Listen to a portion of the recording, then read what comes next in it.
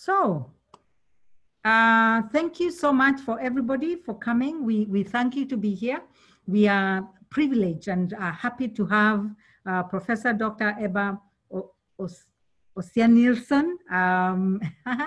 I'm happy that you are here. And I'll let you introduce yourself to the people who are here today. We thank you and we appreciate you. Please, over to you. So thank you very much for the kind invitation. Can you hear me well? Yes, yes, we can hear you well. It's a great pleasure and honor to be here together with you today for this very interesting topic and the interesting webinars you're organizing. So I thank you very much for that. It's a great pleasure. I am professor in innovation and open online learning.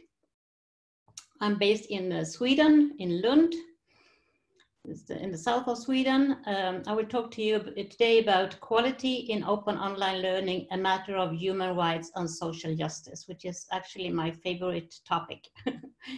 I do a lot of things. I have worked for many years at Lund University here in Sweden, but I left 5 years ago.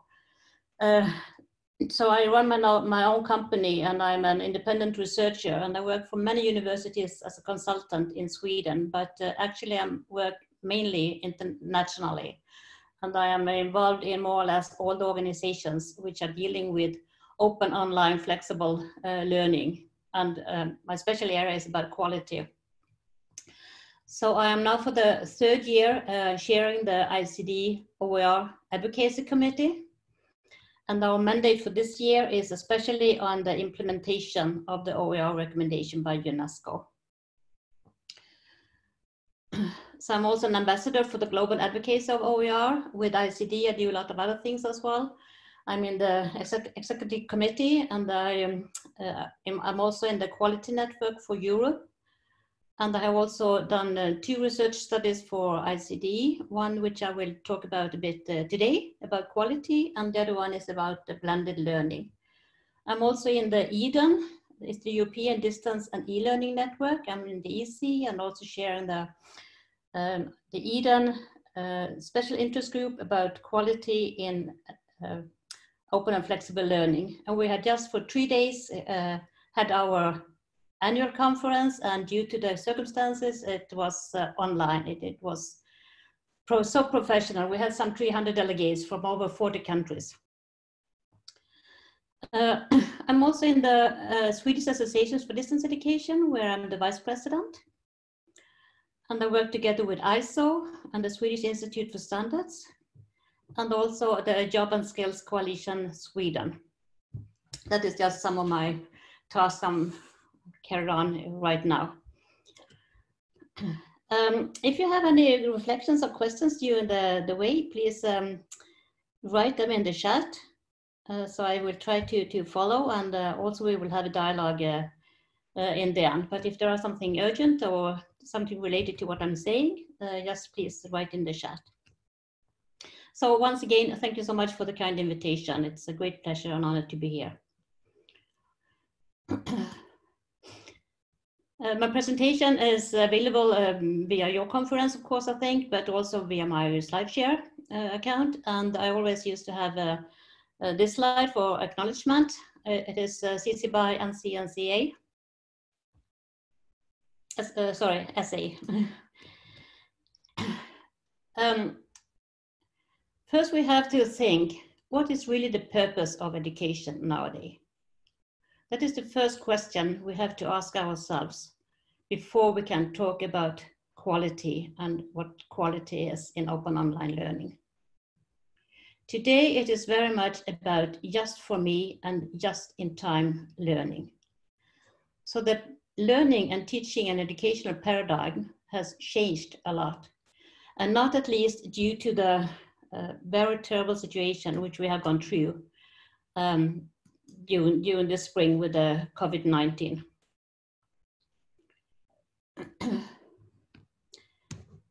I will say that I never have any presentations nowadays without always starting with the UNESCO Sustainability Development Goals. And we all know that there is a special one for education, which emphasizes access, equity and inclusion, quality, lifelong learning, and gender equality. So first we have to consider what that means before we are talking about anything else about quality. Hello, Asan, I see that you are here. Good to meet you. The SDG is 4 is important, of course, but there are all the others as well. And I have just written some of them here, which also UNESCO used to emphasize themselves when they are talking about the SDG 4 and how they are related to the others. For example, number 5, 9, 10, 16, and 17. And especially number 16 is about justice. And that's also why I have in my title already, a question of human rights and social justice.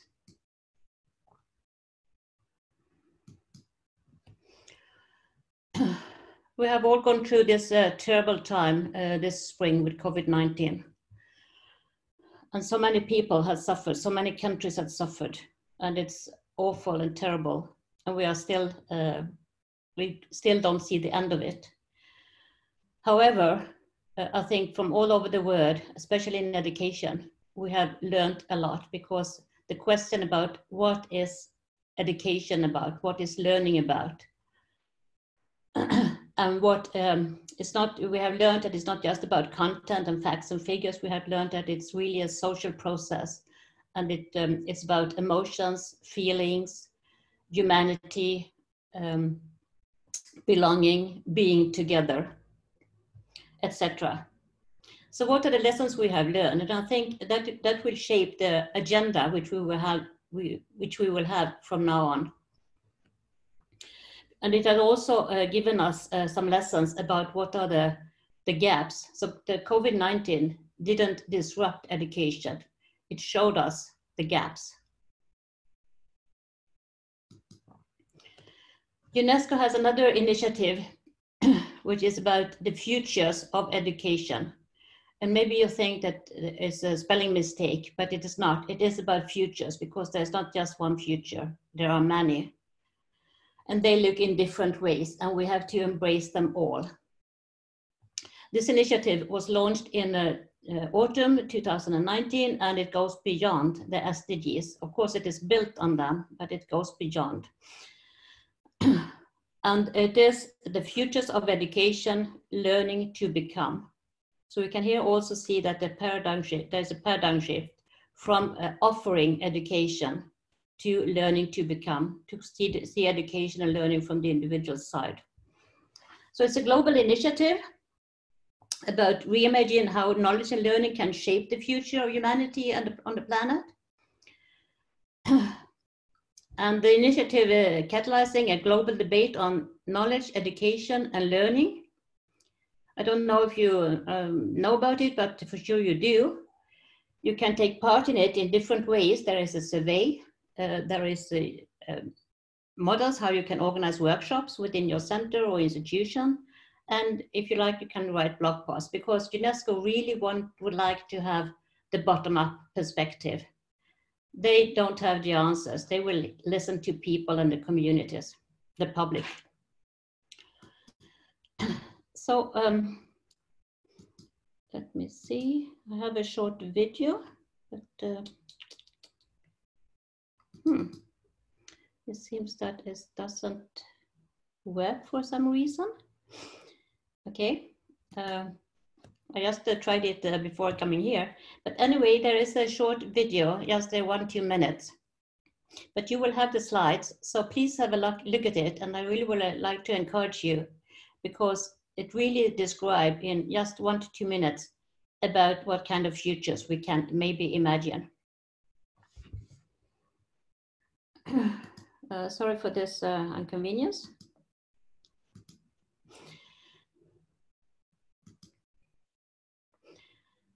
We also have to learn the lessons about what IT and AI can learn us about how to redefine learning. And here are just some perspectives.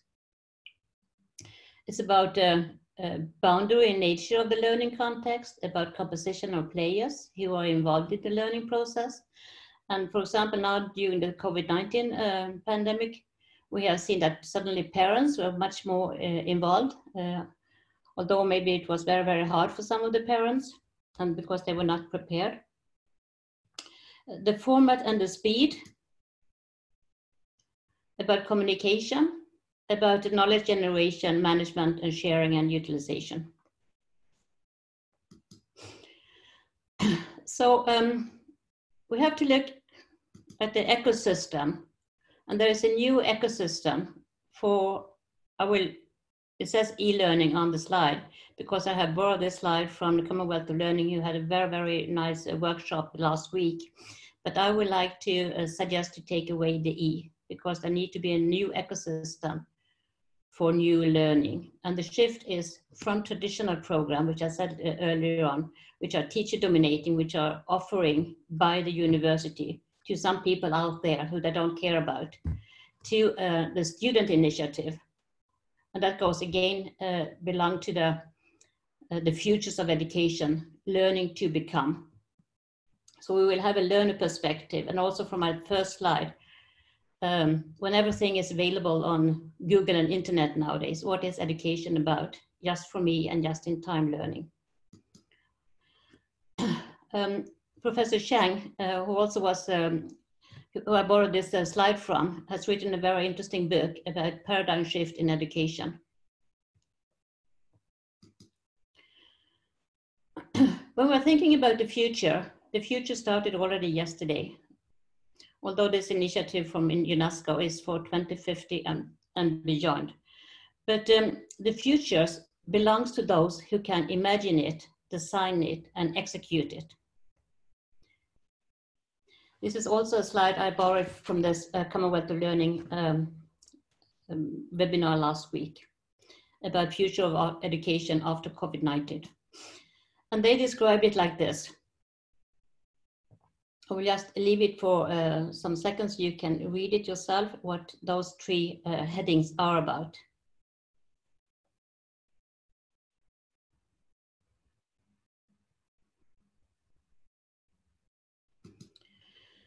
So there are a lot of opportunities, although this terrible pandemic situation, but we have to rethink a lot, and we have to take the opportunities out from it.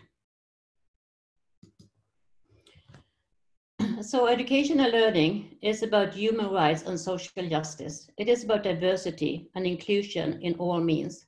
So that's why I choose this very nice picture of spices. There are different taste, different smell, different color, etc. Different texture. So we have to really see diversity in all means. OECD has written a rather recently report about future of education and skills for 2030 and come up with some kind of model on Learning Compass 2030. And the two most important things to think about is about transformative competences and taking responsibility. So how do we address that in our curricula, in our exams, in our assessments, in our learning environments? I haven't seen so often seen learning outcomes addressing those issues. Maybe you have. Congratulations in case you have. So the Compass they have developed together with, I mean, it's not just them, it is true research and stakeholders all over the world. The Compass is about, of course, knowledge is important, but it's very much about values and attitudes as well, and about well-being, about, as you see, transformative competences, taking responsibility, which I just showed, and reconciling tensions and dilemmas and creating new values. So it is about action, reflection, anticipation. So how can curricula and learning models and quality be assigned to that, to meet those demands? Here's also from the OECD report. It is just some more text about what I've just said from the previous slide.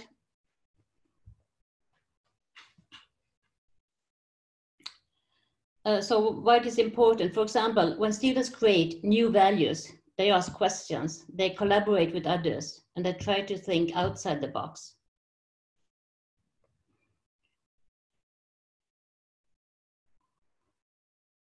So again, about creating new value, reconciling tension and dilemmas, and taking responsibilities. To do that, what does that mean? There need to be some kind of sense of purpose, curiosity, open mindset, creativity, critical thinking, collaboration, managed risks, agility, adaptability. So again, when we talk to quality, how do we address those kind of issues? Although I will talk about some quality models, and this is one of the report I was the research leader for ICDE. It came out in 2015, and over the 24 first hours, we had some 500 downloads. Me and my research team, we surveyed and researched about 40 plus quality models around the globe. And both those which were more about accreditation, but also about certification and about guidelines, frameworks, benchmarking, and we mapped them in some kind of metrics and looked at how they looked at quality. So we looked at everything from norm-based accreditation, as I said, to process-based enhancement. Because there is a big difference. I often, as quality is one of my specialty, I often get the question, so what is quality? I mean, it depends. Accreditation is very much about when national agencies or authorities come and look at an institution, for example. And that is, of course, good in one way, but on the other hand, the daily job shall continue at the working places, at the institutions, together with the students and with the teachers. So it is more about process-based enhancement. And all those 40 models which we looked at were on the, this scale.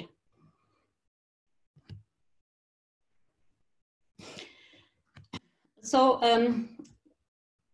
of course, they differed in some ways, but they also had some important and some crucial things in common. And that was about, first of all, it depends on if you're looking on quality, about macro, meso, micro, or nano level. You need to have the ecosystem. The macro level is often about the national level, maybe sometimes also the international. Meso is more about the institution, micro is about the course, and nano is about you and me. How we deal with quality. So you need to see the ecosystem. Also, all those 40 models which we looked at included in one or another way about 3 or 6 aspects or dimensions. It was about management, strategic planning and development, about the products as such, curriculum, course design, course delivery, and about the services to staff and to students.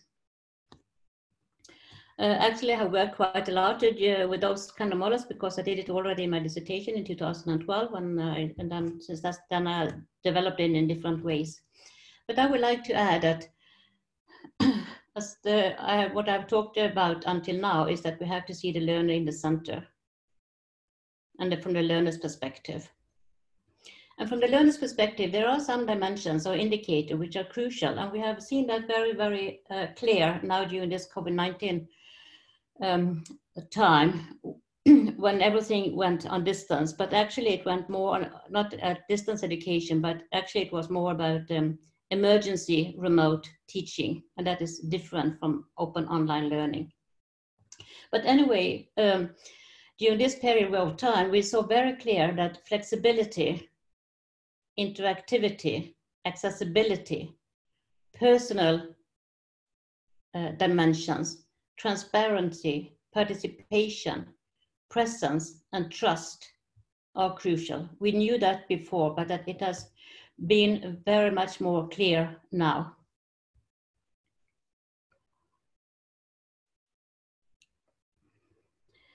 Yes, please, if you have any reflections or want me to stop, just tell me or write in the chat box. In 2016, the European Commission came out with this quality framework for open education. There is a joint research center for the European Commission, and as you can see already from this model, there are more or less the same kind of dimensions which I mentioned to you previously. It is about 4 transversal dimensions. It is about leadership, strategy, technology, and quality. And those are interrelated, all 4 of them. But they're also interrelated with the core dimensions, the 6 in the middle of this model, about content, pedagogy, recognition, collaboration, research, and access. For example, the dimension about content is very much about the use of open resources and open education resources and open access. And working with that, you have to change your pedagogy. You can't just have the same traditional one as you had before.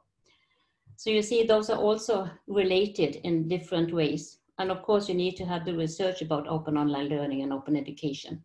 And you need to have the framework for quality when you're saying that you're working on open education. And that's why you can't measure quality with the old system we had for the new paradigm we are in.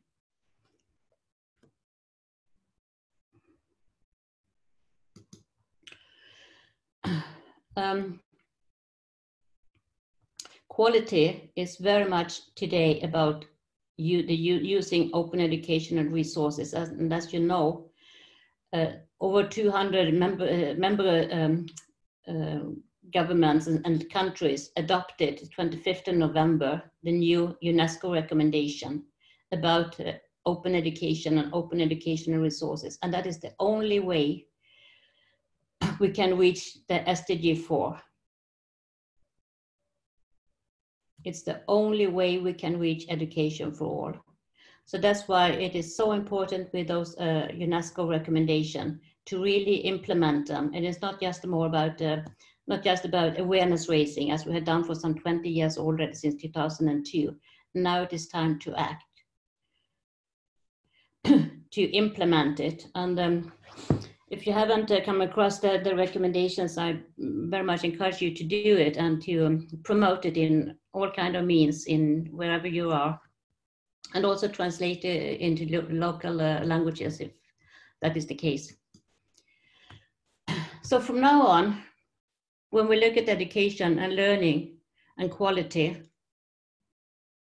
from now on, everything is about open educational resources, open educational practices, open educational culture, and it have to be related to the UNESCO, sorry for the misspelling, to be related to the UNESCO OER recommendation, including monitoring and evaluation.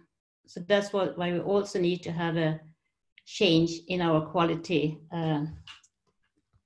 assurance and quality enhancement paradigm, because it has to be related to those recommendations.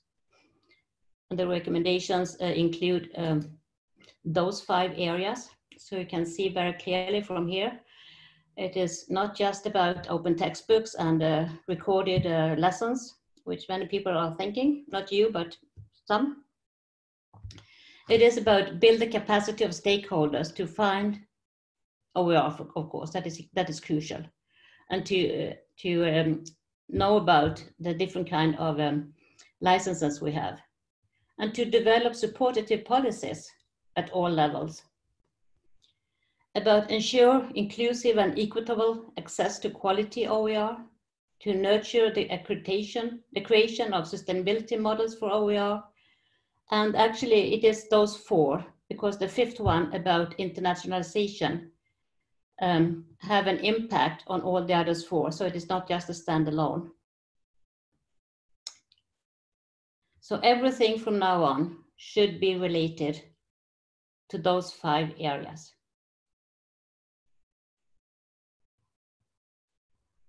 It's easy, but it's also quite difficult. But if you read those 5 dimensions, it is very clear that they are crucial to reach the SDGs and to open education for all. The monitoring is about those 3 dimensions: to deploy appropriate research mechanism and to measure the effectiveness and efficiency of OER policies, and collecting good practices, and to develop strategies to monitoring it. That's what I'm saying. Everything which have to do with quality from now on have to be related to those recommendations.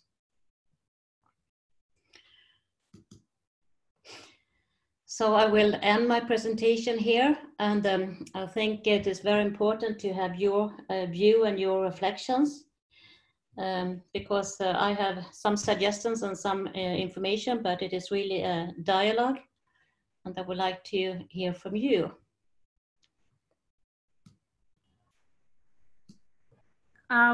Thank you. We appreciate you. I am hoping, since we are not too many, I've seen that there are some comments in the chat, but I would want people to raise their hands so that they can speak, because we are not too many. You can presentation here. Yes. Oh, okay. Yes, we can have a conversation. You can raise up your hand, then we can.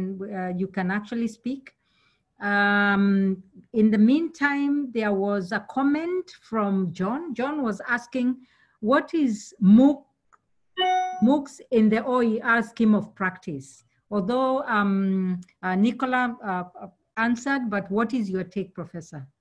Yes, it is a very good questions, and it also belong to the question which I very often hear, that, oh, I found out that there's an internet. It's an OER, it's free. I found it on internet.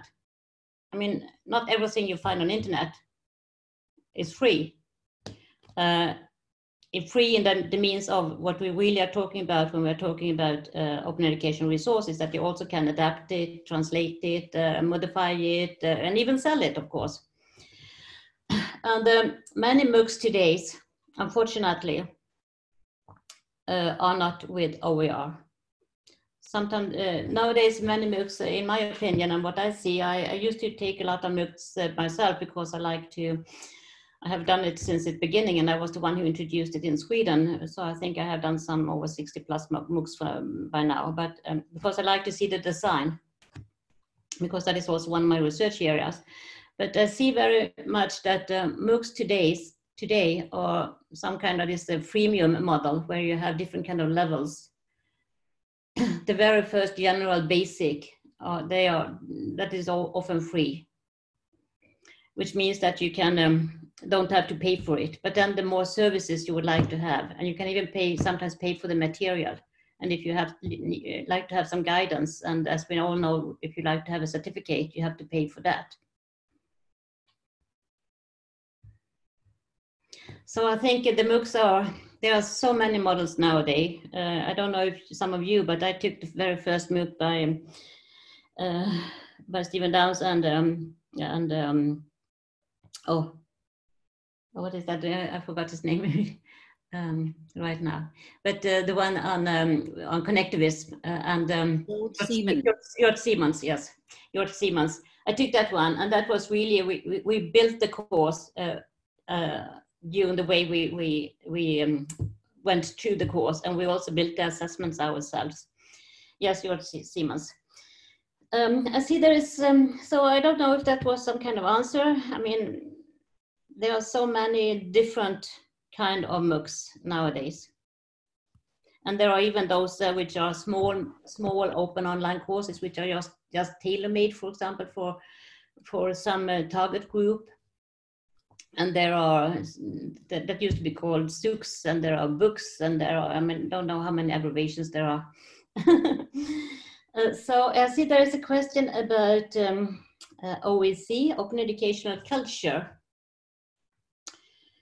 Yes, actually, like that concept very much because that is about the ecosystem.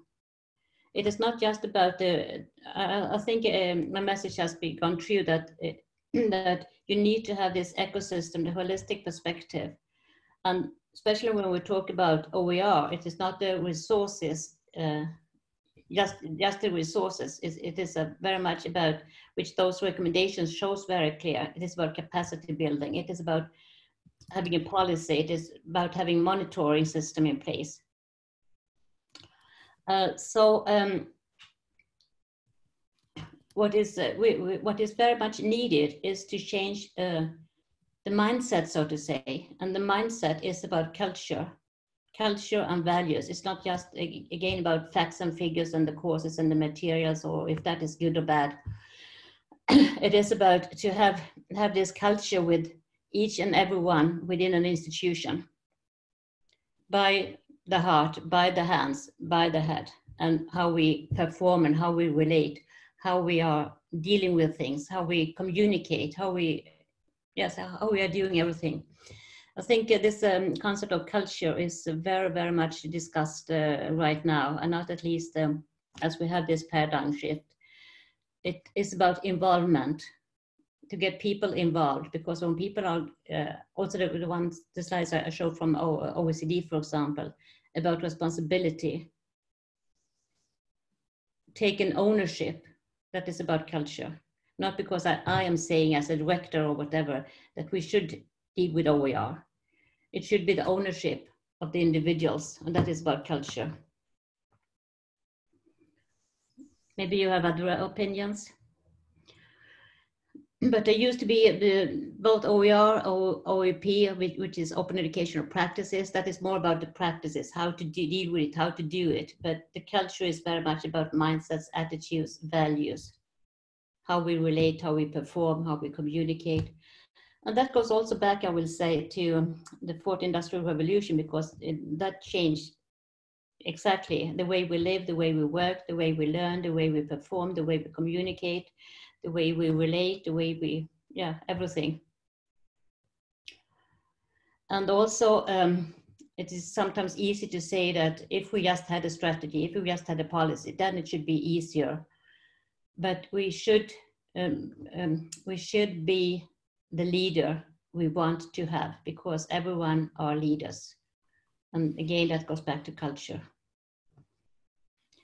So be the leader yourself, which you want to have. Theoretical perspective on social justice. That is a very good point.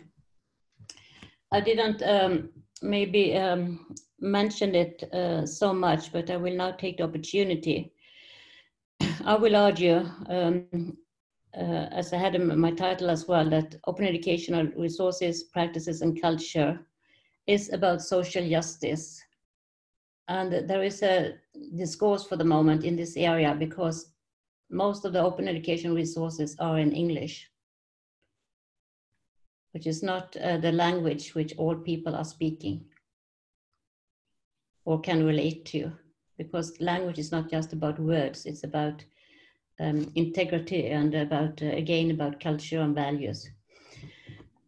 And also, most OERs are developed by people like you and me, professors, with high level of competences. Of course, that is good, because that is also a quality issue.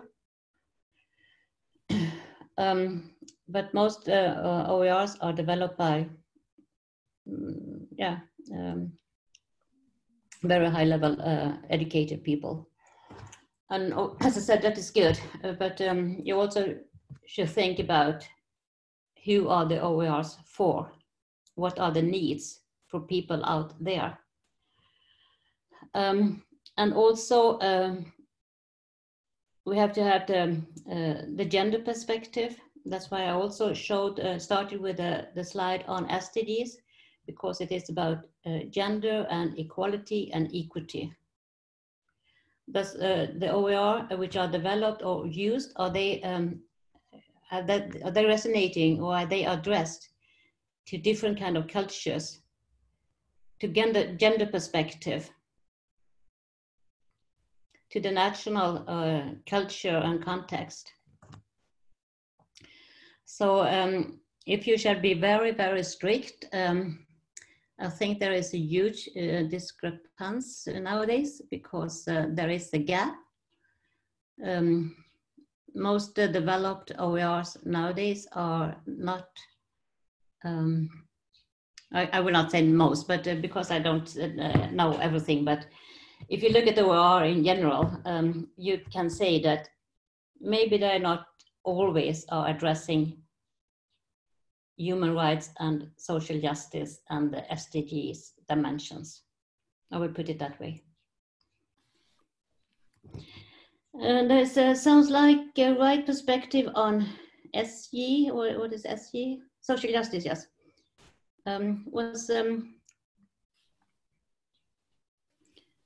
So Nicola, do you have any other perspectives on this? I think it was you who raised the issue. And was it Cheryl? It was Cheryl that raised it. Cheryl, maybe you want to say something more about that?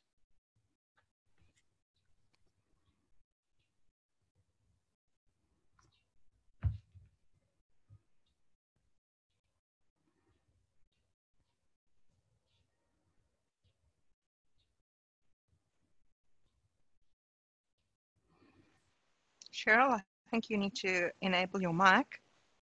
Thanks, Nicola. Sorry. In the work we've been doing, we've been using Nancy Fraser's, she's a philosopher. We've been using her work to try and identify some of the economic injustices, the cultural injustices, and the political injustices. Yes. It provides quite a nice framework for seeing to what extent interventions such as OER are actually entrenching the same injustices or moving them in a sort of ameliorative fashion, just, you know, making it a little better, or in fact really transforming, which I think is what you meant by earlier, focusing on the SDGs and some of the ways of using education to become is transformative. Yes, very good point. Yes, for sure. I mean, I hear also very often that when people are thinking about OER, for example, they think about just to have it within their institution, within their course. They're not seeing how it can have an impact in the society, as you are saying, in the economic growth, in the social growth, and all those dimensions in the society, and for not at least for lifelong learners.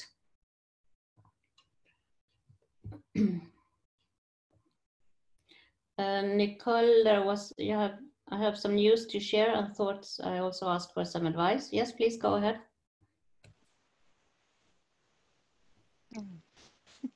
So hi everyone. Basically, yeah, so the news I have is that we got some money from the Oppenheimer Trust in South Africa. So I'm at Rhodes University in Grahamstown, or Makanda. And yeah, we got 3.8 million. Wow. So that's quite a bit of money in rands. And it was to support online teaching, not just during the pandemic, but afterwards as well. And I think one of the things that really helped us to get this is that we were advocating that we assist people not just with using the equipment and software that we'd budgeted for people to create materials that are of a good quality, but also that these are openly licensed. We've also got a number of people interested in designing online courses and open courseware. And I'm just looking for some advice on how we could perhaps embed these principles that you've shared with us further in our work. So thank you. Yeah, thank you. And thank you for, and congratulations for those money and the project you will run. Yes, what kind of advice? Well, the first advice is, as I said in one of my slides, everything from now on have to and should be, in my opinion, be related to the OER recommendation and the monitoring. because that will help you to have some kind of framework. And then, of course, also to relate it to the SDGs, but that is already embedded in the recommendations.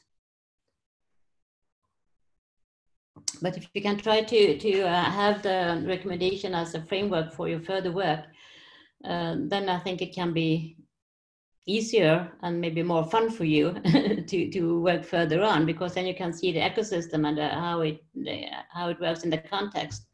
And for sure, UNESCO will be very, very pleased, because that is exactly what they would like to see.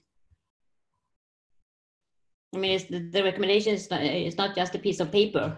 It is it is a document, although, but it should be implemented, and it should get live.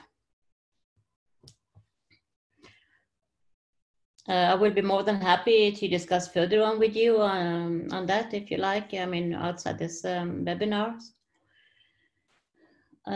Silvio, I see that you are here. Great. You have language is a huge obstacle, yes. Students are from rural areas, tourist areas in Brazil.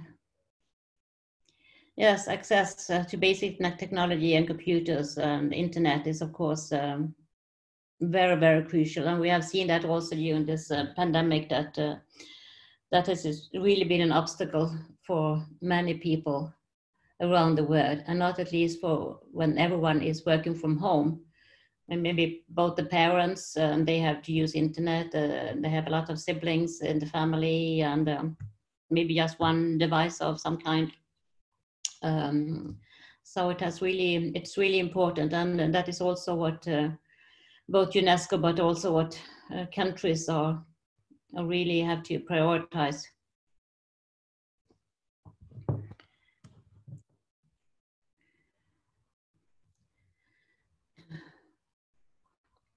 Yes, about your design. Yes, I would be happy to work with you on that.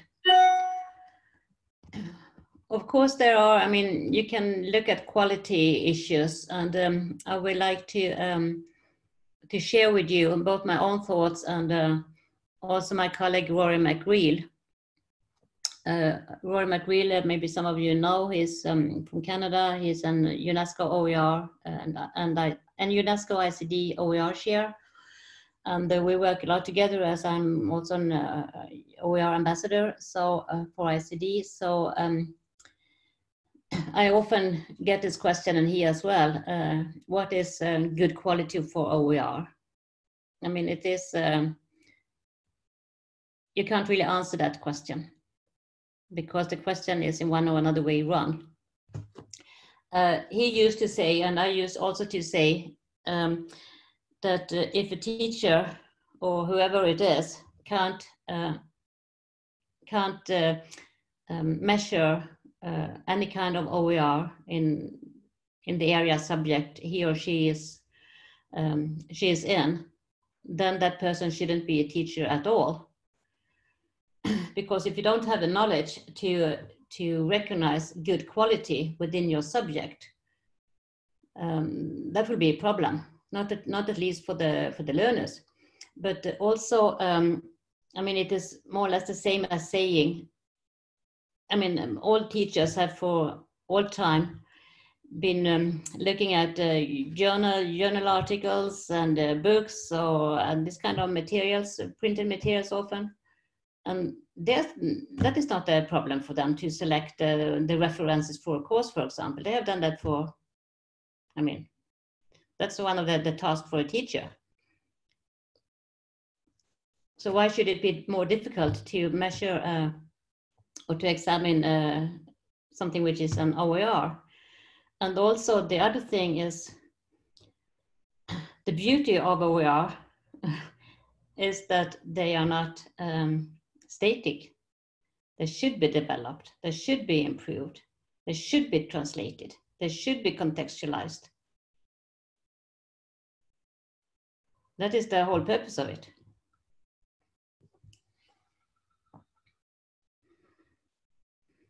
I mean, especially nowadays, nothing is fixed. We have really learned that during this period. I will argue that what we really need to do in the close future, which started yesterday, is to be very flexible, to be very agile, to really look at purpose issues, and to really again take the learner's perspective.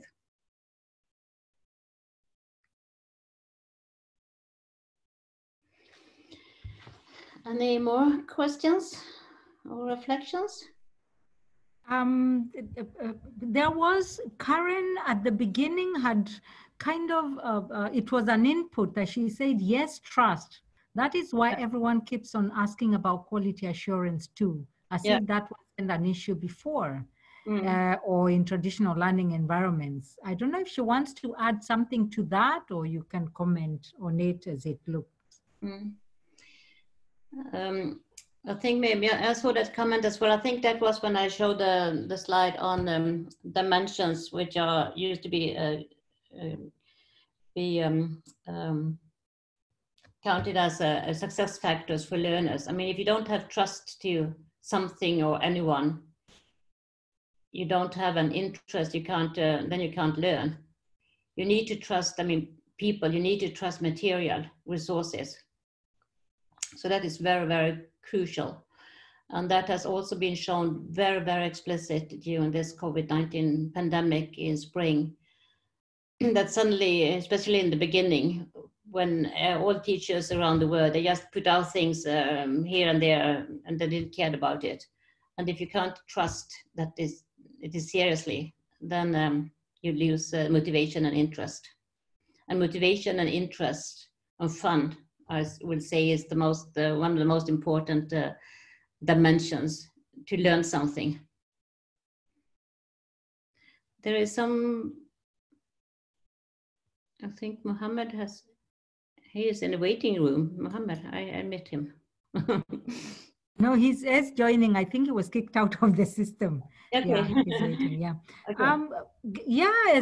Because we still have some time. Anyone else who has an observation the same way Nicola shared her, you know, what is going on in, I call it Wakanda. She calls it Makanda. And yeah, anyone else who has some comment or can, you know, continue the conversation?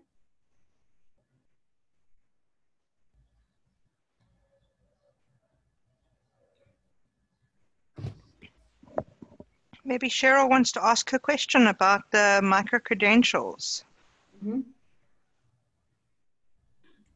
Yes, what is the question about that?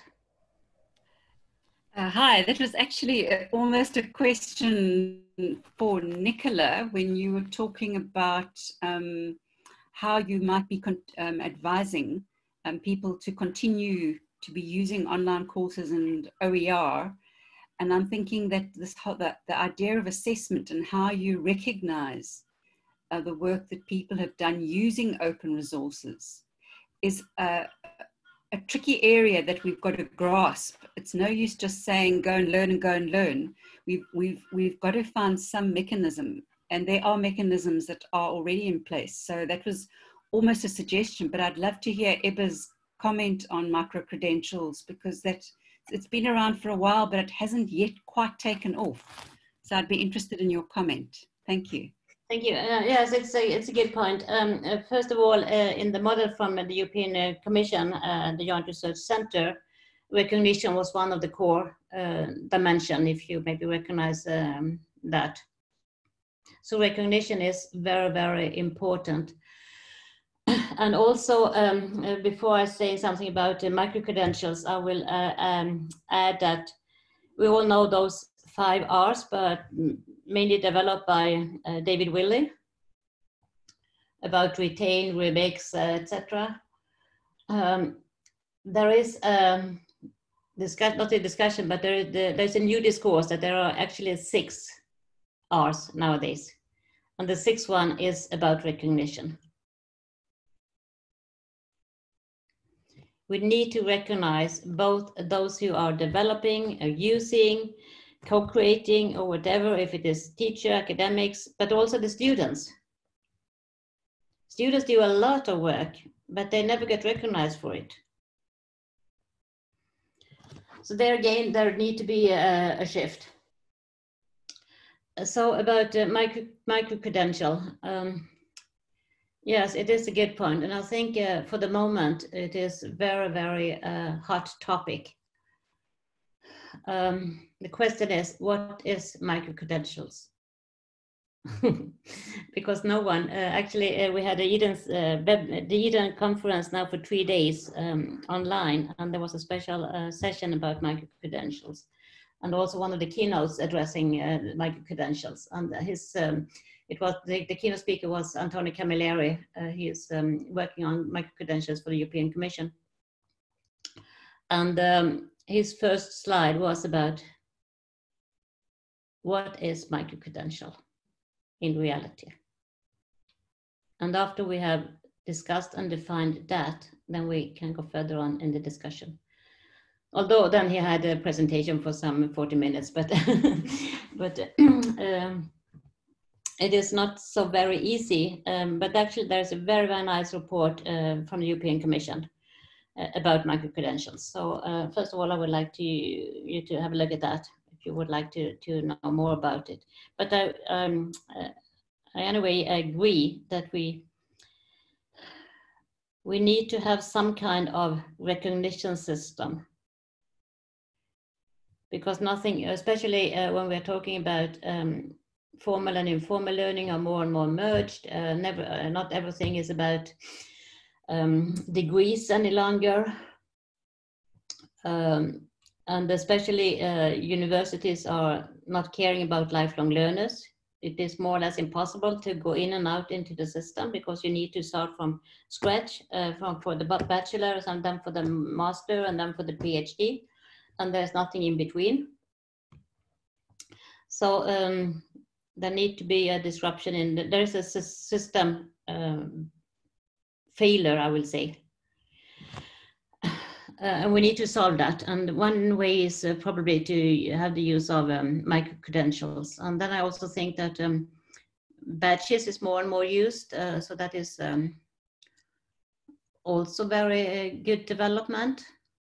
And also that OER and micro learning is very, very tight connected because a lot of things today is about micro learning. You have to learn just in me and just for time, just for me and just for in time learning, as I had my first slide. When you need something, and that is very much about micro learning. I would like to see if I said something special about micro-credentials. I think in one way there is some kind of hype about micro-credential nowadays because everyone thinks that will solve most of the problems. But as long as we don't exactly know what it is and how they should be used and why they should be used, it is difficult.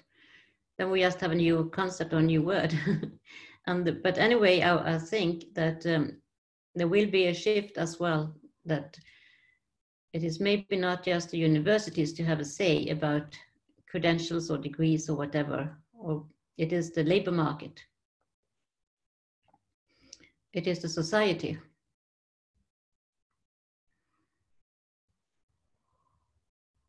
But I will say that it is a good idea to have, although maybe it's not credentials, credits, but the badge movement, I think it's really, really good that you collect your badges and then you have that as in your CV as you have everything else.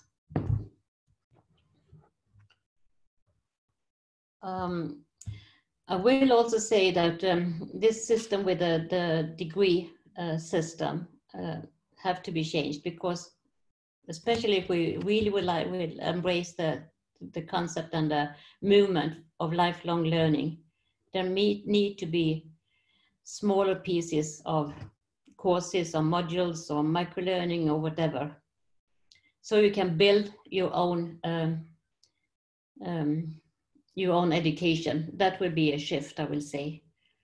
Then, of course, I mean, to be a nurse or to be a doctor, you need to have something, and that is very special in one way. But there should be more flexibility in between.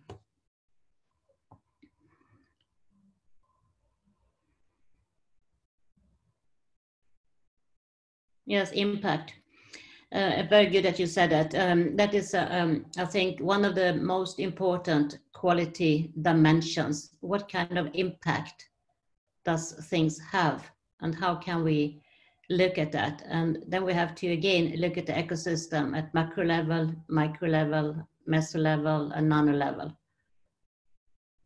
At what level and for whom does it have an impact? And as who was saying that before about the economic growth and the social growth, as education, I mean, that again, has an impact for the individual, learning to become. That is one dimension. Has it an impact for the society? Yes, exactly. I think it is this one. I recognize the address. Yeah, thank you for sharing that. It is a really good one. Actually, I don't know if I have it here, but I remember that. And by the way, Antonio Camilleri, he was one of my researchers in the research for the quality model, so I know him very, very well. But if I remember right, he said that his presentation from this conference, which was really, really good presentation, are available here on the European Commission's page as well. What I can do is to maybe write to you, Mohammed, as I have, maybe you too, Irena, the address where you can find this presentation.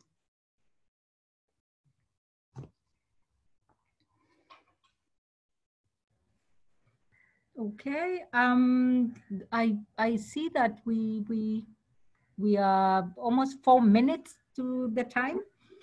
If someone wants to say a final word, that would be really welcome. But I think we've had a really useful and very engaging webinar, a session that is really close-knit because you were so few of us.